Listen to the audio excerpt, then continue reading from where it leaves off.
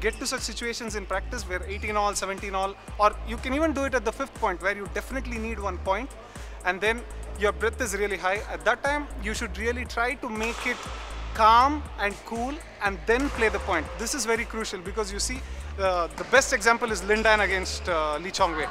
Every time he's down in the match, but then he gets back and he beats Lee Chong-wei. How does it happen? Because he's cool. He's not panicking. Even if Lee Chong-wei takes 1 extra point, it doesn't matter for him because he's just always keeping his breath somewhere down here and not here.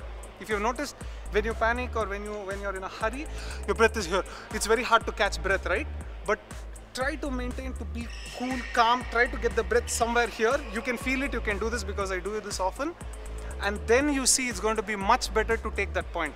Of course, being cool doesn't mean just relax and just, you have to be steady.